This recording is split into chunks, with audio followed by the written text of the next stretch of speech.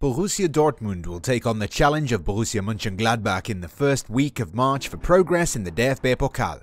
The two clubs have already met in the German Bundesliga, BVB claiming the bragging rights in the first meeting courtesy of goals from Reyna and Erling Haaland. Die Borussen took revenge for their 3-0 humbling with a 4-2 reversal. Haaland again scored a brace, but it was cancelled out by Nico Elvedi in the first half. Ramy, Bensebaini and Thuram hit the back of the net in the second half to take home the plaudits. The quarter-final meeting between the two Bundesliga top 4 contenders will be extra contentious. It has nothing to do with the past meetings, but about the coming campaign.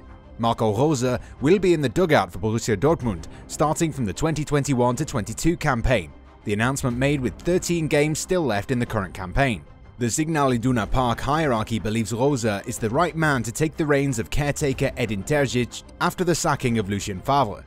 The fact that he will come up against his future employers despite being with his current employers has raised a few eyebrows. This isn't the first time in the history of German football or Borussia Dortmund that the subject of untimely announcements or conflicts of interest will surface. BVB were on the receiving end of similar news ahead of the 2012-13 UEFA Champions League final. Bayern announced the upcoming signing of Mario Götze, which clouded the environment ahead of the year-end European club football's extravaganza. While Götze's departure was sudden, the Rose announcement had been in the making for quite some time. The former Mainz 05 player had been on his way out, and his decision has been an open secret in German sporting circles. Monchengladbach fans are understandably saddened by the impending loss of the man who made little note of the Rhineland derby against Cologne. After all, Rose had transformed the club's fortunes and turned them into genuine top 4 challengers with a brief title attempt sandwiched in between.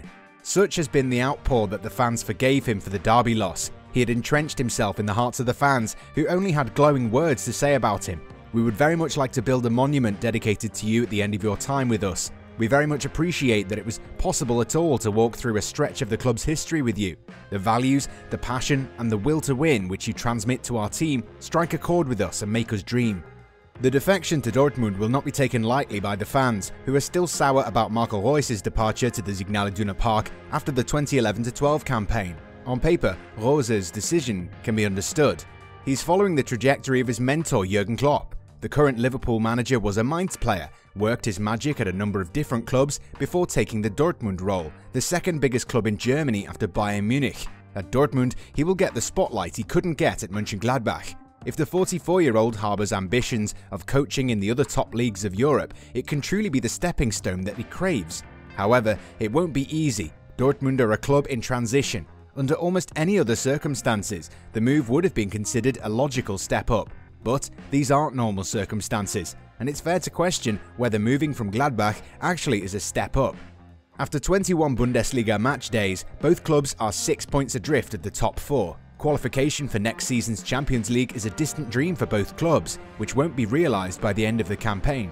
Dortmund will be severely handicapped in the transfer market, and there's a good chance that they'll be unable to compete to get players of the right fit. This is just one part of the equation, as there certainly would be high-profile departures from the club. Jadon Sancho and Erling Haaland remain in the crosshairs of all top European clubs. Sancho will probably return to England, as Manchester United again qualify for the Champions League. Haaland has a rapport with Rose after playing under him at RB Salzburg, but will he want to play in the Europa League is a question that needs to be answered. Their flight is almost certain and will destabilise the club irrespective of who comes in the summer to replace them. Apart from the club's stars, there's uncertainty about the core team. It's reaching the end of its cycle and needs to be reimagined. Mats Hummels will be out of contract next year, and the club will need the stability and experience that he brings. The midfield hasn't lived up to the asking, as Axel Witsel, Thomas Delaney and Emre Can have struggled to impose themselves. Julian Brandt remains mercurial, while Reyna and Youssoufa Moukoko need time to fulfill their potential. To top it all off, Marco Reus can't be relied upon. The dressing room is not the only area that needs to be reviewed. There have been news of significant movement behind the scenes.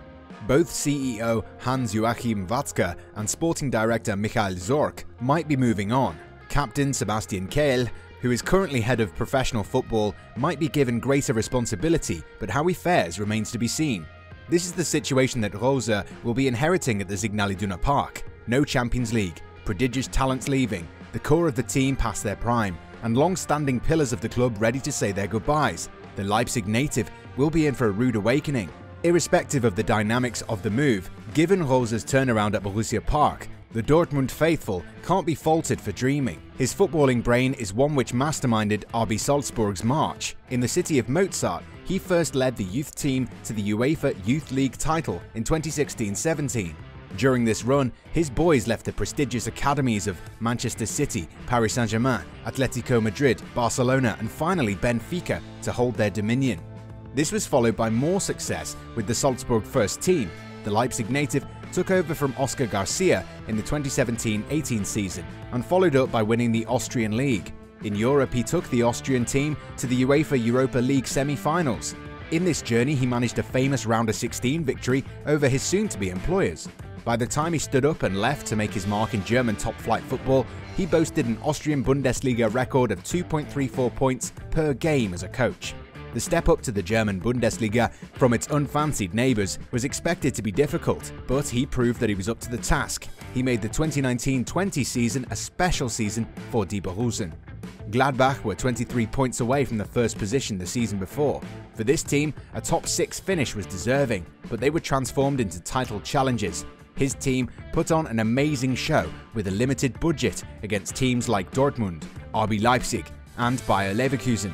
He's managed this by adopting to a variety of systems during his reign, and similar forays could be followed at the Signal Iduna Park. Observing Gladbach's 2019-20 campaign, one can't pigeonhole them into one single way of playing. Rose studies his opponents thoroughly before deciding how his team will set up against their rivals. They have multiple formations in the Bundesliga, from the 4-4-2 diamond to lining up with a back three. However, they've settled into the 4-2-3-1, which balances their attacking instincts and allows defensive solidity. In possession, Rose likes to employ the 11th man philosophy. The goalkeeper starts the possession dynamics, a pretty common concept in modern football when building from the back. Jan Sommer had the 4th highest XG build-up across goalkeepers in the top 5 leagues, which is even more impressive when one considers that Monchengladbach only enjoyed just 51.5% of possession in their Bundesliga outings.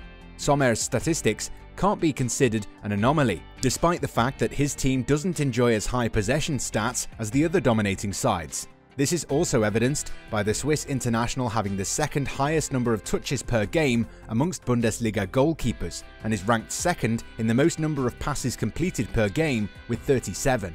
After using the goalie as the base of his attacks, Rose's teams like to have numerical superiority in their third during build-up play. Monchengladbach used Sommer to play out from the back, and the goalkeeper had support from the centre-backs and midfielders to give him passing options. The objective of the play is to maintain greater numbers than the rivals. Alongside the centre-backs, the 2 central midfielders of the various formations help achieve this. In the 4-2-3-1, a common movement observed was the 2 centre-backs being supplemented by one of the central midfielders to create a back 3, converting the 2-2 into a 3-1, which helped create triangles and better passing options between the 5 players. At the other end of the pitch, Rose likes to create central overload with his attackers. This assists in progressing the ball from the middle third into the final third. Monchengladbach likes to use both central and wide lanes, and like his formation selection, this too depends on the situation. If they want to take the central route, they'll play it directly to one of the 4 attackers, namely the 2 wing options, the number 10 or the striker, which further leads to combination play between them. All of this is made possible with a central midfielder dropping deep and allowing free space for the attackers to drop in the central areas to receive the ball. This is why their preferred 4 attackers dominated the lion's share of scoring and creating. Between Marcus Thuram, Alassane Pli, Patrick Herrmann, Lars Stindl and Breel Embolo, there were 38 goals and 30 assists, with each of them having more than 5 goals each. Erling Haaland will continue to score, but expect increased outputs from his supporting cast next year. That is, if he stays. Dortmund must have had more extensive analytical work done on his playing styles. They also have great knowledge of their players and where they're comfortable.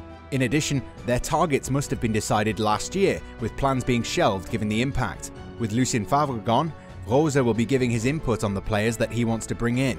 BVB is a step up even with 81,365 empty seats at the Signal Iduna Park. After establishing himself at Borussia Park, the expectation at Rose will be to deliver, especially given his links to the Dortmund great Jurgen Klopp. his personal feats at RB Salzburg and Borussia Monchengladbach only increased the weight of expectations.